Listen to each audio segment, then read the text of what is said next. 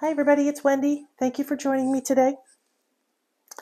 I have an array of rainbow colors. I'm into the rainbow today. I'm going to be doing two. This is an 8 by 24 and I also have a 12 by 24.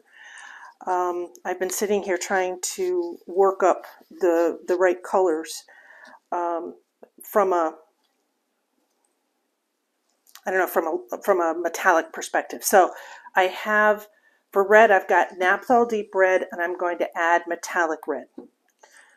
For orange, I have the Azo Orange with a Pearl Tangerine Orange that I'm going to add to it. Yellow, Azo Yellow Medium with a Pearl Gold Yellow by Arteza.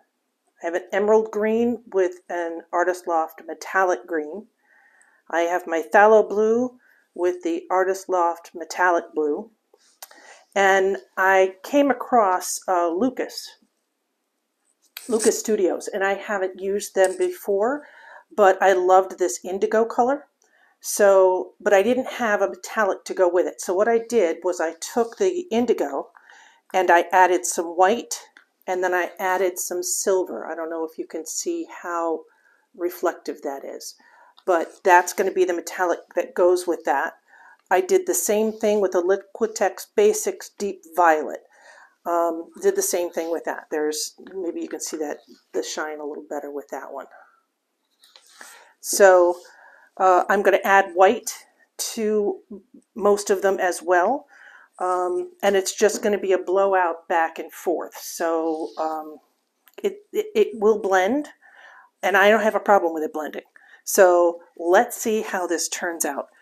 As usual, I will speed up the slow spots, put some music on, and let's have some fun.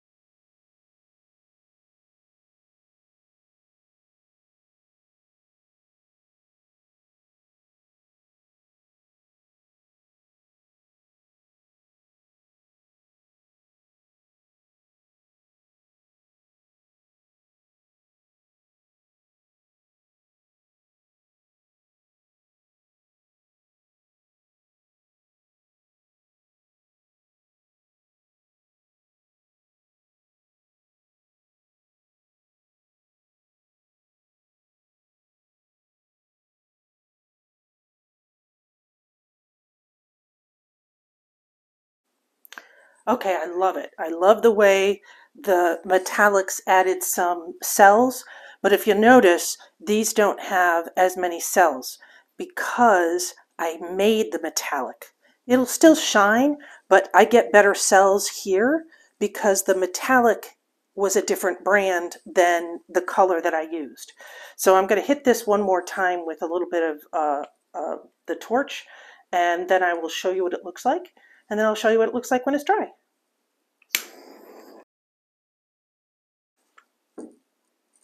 All right, let me bring it up and show you a little bit of the detail. See if I can get some light on it there.